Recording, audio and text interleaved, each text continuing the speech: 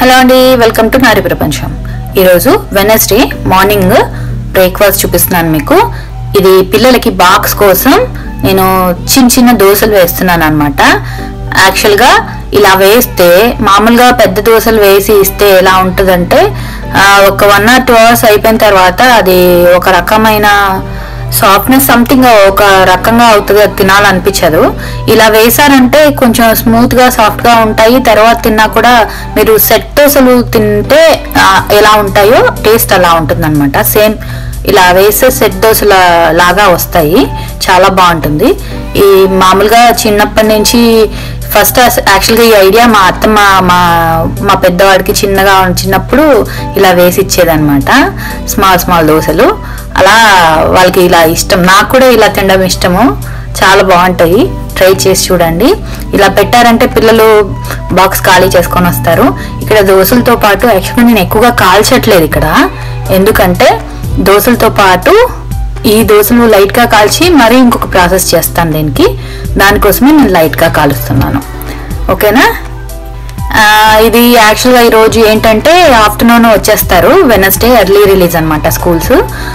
అన్ని స్టేట్స్లో ఉండదు ఇలాగా, కొన్ని స్టేట్స్లో ఇలా ఉంటుంది. అది కూడా కొన్ని స్కూల్స్కి అలా ఉంటుంది అనమాట. సో ఇక్కడ ఎర్లీ రిలీజ్ ఉంది. సో మధ్యాహ్నం వచ్చేస్తారు. అంటే మధ్యాహ్నం అంటే రావడం అంటే 1:30, 1:40 అలా వస్తుంది బస్సు. అప్పటికే లంచ్ టైం అయిపోతుంది స్కూల్లో. సో కాబట్టి కంపల్సరీ తినేసి వస్తారు, కాబట్టి లైట్గా లంచ్ పెడుతున్నాను అనమాట. ఇంకో సెట్ వేస్తున్నాను దోశలు, చూస్తూ ఉండండి. నేను తర్వాత ప్రాసెస్ చెప్తాను. ఇక్కడ బ్రేక్ఫాస్ట్కి ఏం చేస్తున్నానంటే నిన్న యాక్చువల్గా చికెన్ తీసుకొచ్చారు. యాక్చువల్గా వైకుంఠ ఏకాదశి అని తెలియదు అనమాట. సో కాబట్టి ఇంకా వండలేదు, అలాగే పెట్టాను. సో ఇంకా ఈరోజు చికెన్ ఫ్రైడ్ రైస్ చేద్దాం మధ్యాహ్నం పిల్లలు వచ్చే వరకు అనుకున్నాను. ఆలోపు ఇంకా మార్నింగ్ బ్రేక్ఫాస్ట్కి బ్రెడ్ ఆమ్లెట్ చేస్తున్నాను. ఇది బాక్స్కి, పిల్లలకి బాక్స్కి అనమాట. ఇలా దోశలు వేసేసి ఇంకా బ్రెడ్ ఆమ్లెట్ పక్కన ఆమ్లెట్కి కలుపుకున్నాను అనమాట.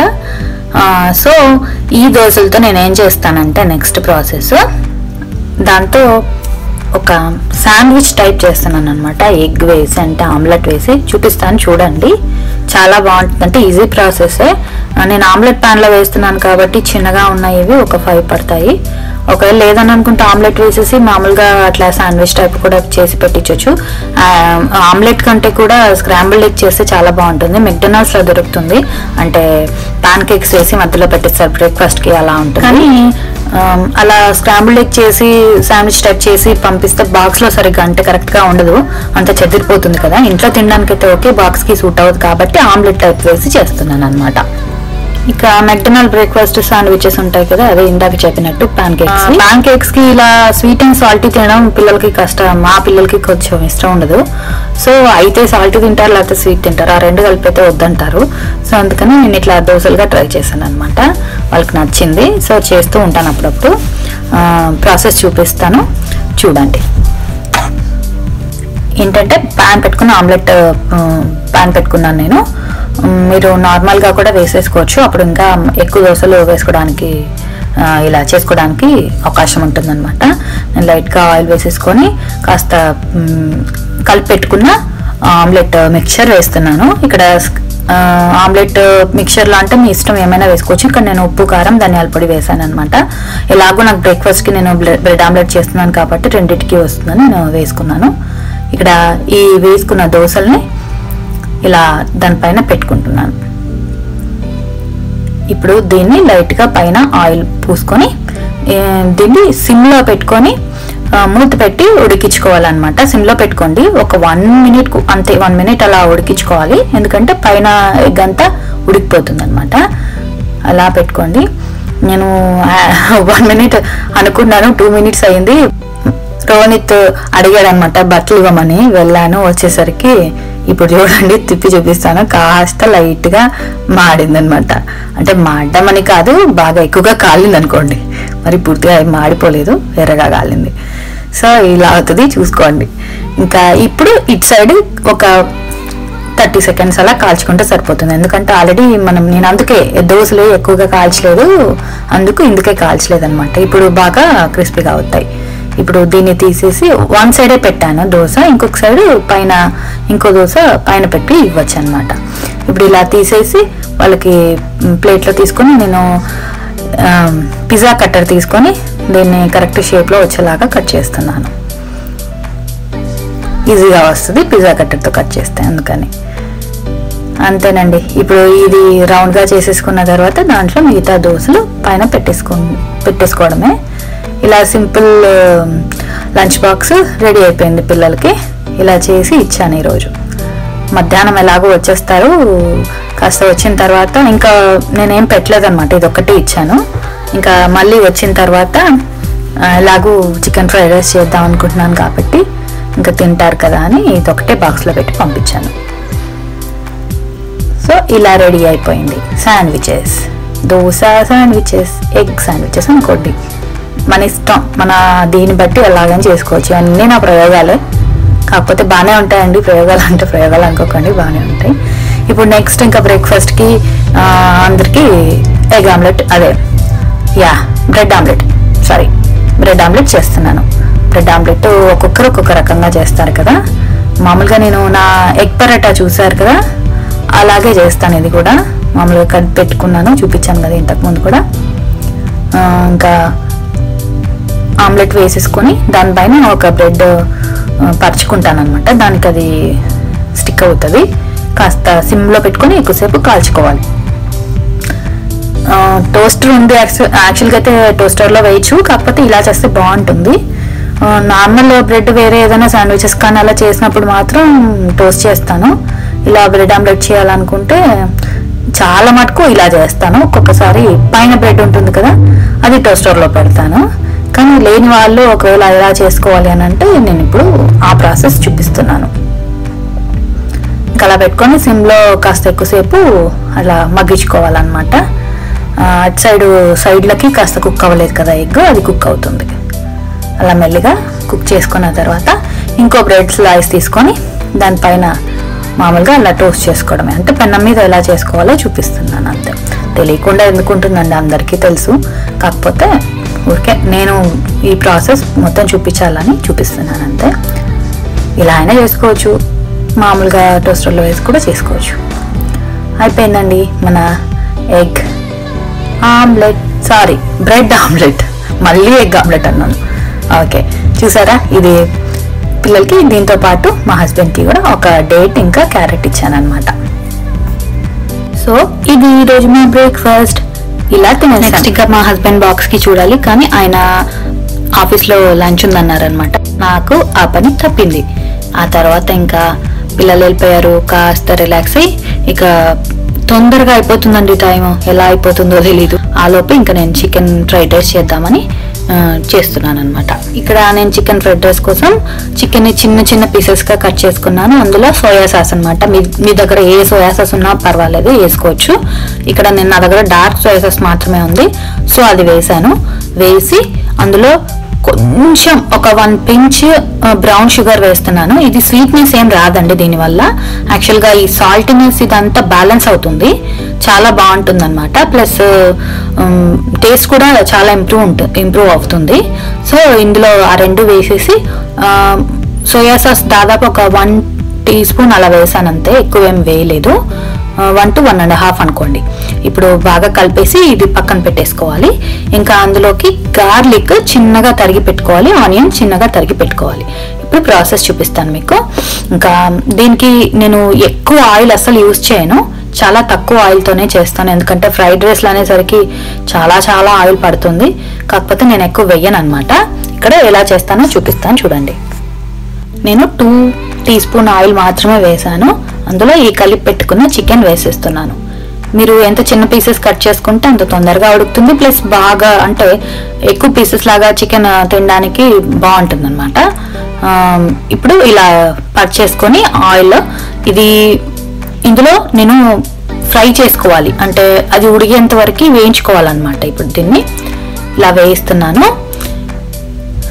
మీరు కావాలంటే లైట్గా సాల్ట్ వేసుకోవచ్చు. ఇందులో లైట్గా సాల్ట్ వేసుకున్నారంటే దీంట్లో ఉన్న ఎక్కువ వేసుకోకండి, ఎందుకంటే సోయా సాస్లో ఆల్రెడీ సాల్ట్ ఉంటుంది కాబట్టి ఎక్కువ వేసుకోవాల్సిన అవసరం లేదనమాట. ఈ చికెన్కి ఇది సరిపోతుంది అనమాట. ఇప్పుడు మొత్తం ఇదంతా ఇలా చేసేసుకొని వాటర్ అంతా ఇట్లా బయటకు వచ్చేస్తుంది. ఈ చికెన్లో ఉన్న వాటర్ ఉప్పేసాం కాబట్టి వాటర్ అంతా బయటకు వచ్చేస్తుంది. ఈ వాటర్ అంతా ఎవాపరేట్ అయిపోయేంత వరకు, అంటే అంతలోపు అది కుక్ అయిపోతుంది అన్నమాట. చికెన్ ఫ్రై చేసుకోవాలి. ఇలా ఫ్రై చేసుకుంటూ ఉన్నాము. ఇది అయిపోయిన తర్వాత ఇది పక్కకు తీసుకోవాలి. ఈ ప్రాసెస్ ఏంటంటే చాలా టైప్స్ నేను ట్రై చేశాను. ఈ ప్రాసెస్లో చాలా బాగా వస్తుంది, అంటే హోటల్ టైప్ చేసినట్లు వస్తుంది. అంటే హోటల్ అంటే మన చైనీస్ కాదండి, థాయ్ వాళ్ళు చేస్తారు కదా, ఆ టైప్ అన్నమాట. ఇది చాలా బాగా వస్తుంది. ఇందులో మనము కారం వాడమన్నమాట. థాయిలాండ్లో కారం బదులు రెడ్ చిల్లీ ఫ్లేక్స్ వాడతారు. వాళ్ళు ఎక్కువ థాయ్ మిర్చి అంటారు, అదే వాడతారనమాట. ఇక్కడ నేను రెడ్ చిల్లీ ఫ్లేక్స్ వేసాను, కాస్త చికెన్కి పట్టాలన్నమాట. ఇది మొత్తం అంతా అంటే అది మధ్యలో తగులుతున్నప్పుడు చాలా బాగుంటుంది. ఒకవేళ మీరు చిన్నపిల్లలు తినలేరు అని అనుకుంటే మీరు నార్మల్గా కాస్త కారం వేసుకోవచ్చు దీని బదులుగా. సో ఇలా మొత్తం అంతా వాటర్ వచ్చేస్తుంది. ఈ వాటర్ అంతా ఇమిరిపోయేంత వరకు కుక్ చేసుకోవాలి. ఇలా అయిపోయింది చూసారా, ఇలా ఇది చికెన్ కుక్ అయిపోయింది అనమాట. ఇప్పుడు ఇలా కలిపేసుకొని దీన్ని ఈ వాటర్ లేకుండా చూసుకొని ఆయిల్ బయటకు వచ్చేస్తుందండి. ఇందులో వాటర్ వెళ్ళిపోయిన తర్వాత ఆయిల్ అంతా అసలు పీల్చుకోదనమాట, ఆయిల్ అంతా వచ్చేస్తుంది. ఇప్పుడు దీన్ని వేరే బౌల్లోకి తీసుకుందాము.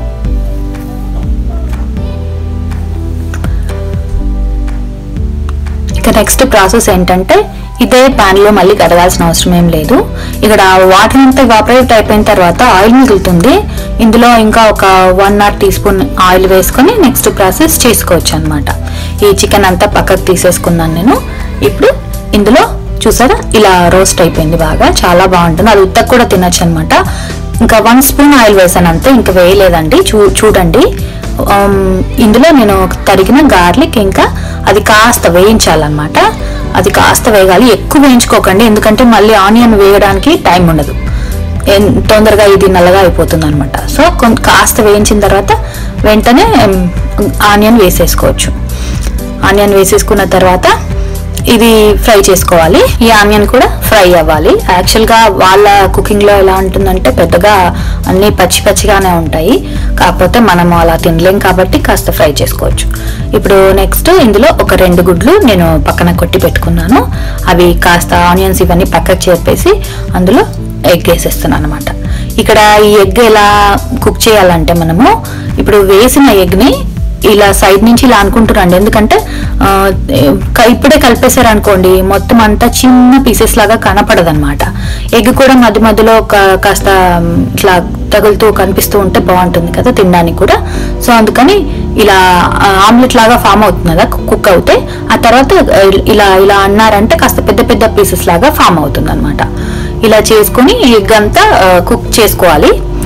ఎగ్ కుక్ అయిన తర్వాత ఇక నెక్స్ట్ అన్నం వేసుకోవాలి. ఇందులో నేను 2 కప్స్ రైస్ వండి పెట్టుకున్నాను అనమాట. ఇప్పుడు నేను ఈ ప్రాసెస్ చెప్తున్నది కూడా మీకు 2 కప్ రైస్ ప్రాసెస్ చెప్తున్నాను. మొత్తం అంతా 2 కప్ రైస్ అంత, అంటే కుక్డ్ 2 కప్స్ కాదండి, మన రా రైస్ కుక్ చేసుకుంటే 2 కప్స్ ఎంత వస్తుందో అంత. సో 4 మెంబర్స్కి చేస్తున్నాను నేను ఇది. ఇప్పుడు ఇందులో ఏం చేయాలంటే ఎగ్ వేగిపోయిన తర్వాత రైస్ యాడ్ చేసుకోవాలి. ఈ రైస్ యాడ్ చేసుకున్న తర్వాత మిగతా మన స్పైసెస్ అన్ని యాడ్ చేసుకోవాలి. ఎందుకంటే ఇక్కడ ముందు ఎందుకు వేయట్లేదంటే ఈ ప్రాసెస్ చెప్పాను కదా థాయిలాండ్ వాళ్ళు చేసే ప్రాసెస్, సో అందుకనే నేను వాళ్ళ టైప్లోనే చేస్తున్నాను. నేను ముందు వేసి ట్రై చేశాను, అలా కూడా బాగుంటుంది, ఇలా కూడా బాగుంటుంది అనమాట. సో అందుకని మీకు వేసి చూపిద్దామని చూపిస్తున్నాను. ఇక్కడ ఇవి అన్నం వేసేస్తున్నాను. మార్నింగ్ చేసేసాను నేను, మార్నింగ్ ఏం కాదు అదే ఒక 1 అవర్ బ్యాక్ చేశాను. ఈ 2 కప్ రైస్ మొత్తం వేసేసి ఇందులో మనం సోయా సాస్ వేసుకుంటాం. యాక్చువల్గా వాళ్ళు ఫిష్ సాస్ అని వేస్తారు, అది చాలా చాలా చాలా బాగుంటుంది దీనికి ఫ్లేవర్ అనమాట. కాకపోతే మనము రెగ్యులర్గా చేసుకోం, అవి కొనుక్కోవడం కూడా వేస్టే. సో కాబట్టి మళ్ళీ నేను సోయా సాస్ యాడ్ చేస్తున్నాను. ఇక్కడ మీకు లైట్ సోయా సాస్ ఉన్నా ఒకవేళ ఇది 2 ఉంటే 2 యాడ్ చేసుకోండి, బాగుంటుంది. ఇక్కడ నా దగ్గర ఒకటే ఉంది కాబట్టి నేను ఒకటే వేస్తున్నాను. నెక్స్ట్ పెప్పర్ పౌడర్ వేస్తున్నాను అనమాట. ఇక్కడ పెప్పర్ పౌడర్ ఎందుకంటే అన్నం క్వాంటిటీ ఎక్కువ ఉంది, మనం కారం వాడట్లేదు కాబట్టి ఇక్కడ నేను పెప్పర్ పౌడర్ యాడ్ చేస్తున్నాను. తర్వాత ఈ అన్నంకి దీనికి సరిపడా ఉప్పు వేసుకోవాలి. ఇప్పుడు దీన్ని కలిపేసుకోవాలి. ఇక్కడ మీరు గమనిస్తే ఆయిల్ లేదు, ఇందులో గమనించారా? ఆయిల్ లేదు కదా, వేసింది చాలా తక్కువ ఆయిల్. సో అసలు అన్నంకి ఫ్రై అవ్వడానికి, రైస్కి ఫ్రై అవ్వడానికి ఆయిల్ సరిపోదన్నమాట. ఇప్పుడు నేను ఎందుకు ఆయిల్ వేయలేదంటే ఇప్పుడు వేసుకోవడానికి. ఇప్పుడు ఎందుకు వేసుకుంటున్నానంటే ఆలివ్ ఆయిల్ వేసుకుంటున్నాను. ఆలివ్ ఆయిల్ పైనుంచి వేసుకోవాలి కాబట్టి నేను దీంట్లో వేసి కుక్ చేసుకోలేదు. ఈ ఫ్లేవర్ చాలా బాగుంటుంది పైనుంచి ఆలివ్ ఆయిల్ వేసినందుకు. ఇలా ట్రై చేసి చూడండి. ఇప్పుడు నెక్స్ట్ కాస్త హైలో పెట్టేసి గబా గబా గబా కలిపేసుకోవాలి. మీకు ఒకవేళ మీకు ఇక్కడ కావలిస్తే మళ్ళీ రెడ్ చిల్లీ ఫ్లేక్స్ కావాలంటే వేసుకోండి, లేదా మీరు ఎగ్లోనే కాస్త కారం వేసుకోండి మీకు కారం సరిపోకపోతే. కానీ పిల్లలు మాత్రం చాలా చాలా ఎంజాయ్ చేస్తారు ఇలా చేస్తే, ఎందుకంటే ఎక్కువ కారం ఉండదు, టేస్టీగా ఉంటుంది కాబట్టి చాలా ఇష్టపడతారు. ట్రై చేసి చూడండి. నేను ఇక్కడ చికెన్ కూడా కలిపేసాను. దీన్ని కాస్త చికెన్ మొత్తం అంతా దీనికి కలిసేలాగా కలిపేసుకొని లైట్గా ఫ్రై చేసుకోవాలి. అంతే, chicken fried rice, super chicken fried rice ready అయిపోయింది. చాలా టేస్టీగా ఉంది. నేను టేస్ట్ చేశాను, చాలా చాలా టేస్టీగా ఉంది. మీరు ట్రై చేసి చూడండి. హలో అండి, ఇప్పుడు పిల్లల్ని తీసుకెళ్ళడానికి వెళ్తున్నాను అనమాట.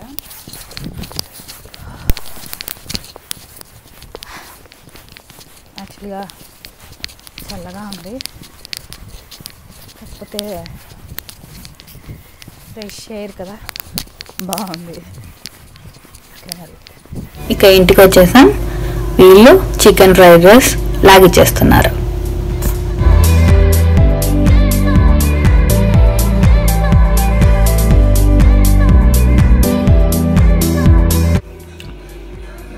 ధోని ధోని ఏం చేస్తున్నావు? తింటున్నా. ఏం తింటున్నావు?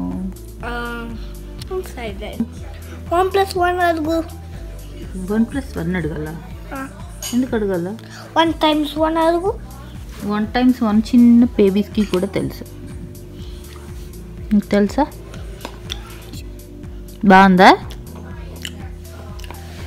మల్టిప్లికేషన్ క్వశ్చన్ నీ పన్ను చూపి. ఒక మల్టిప్లికేషన్ క్వశ్చన్ అడుగుతావా? ఏం క్వశ్చన్ అడగలా? నువ్వే ఒకటి అడుగు. నేనే ఒకటి అడగాలా? ఏం అడగాలబ్బా నువ్వు చెప్పు.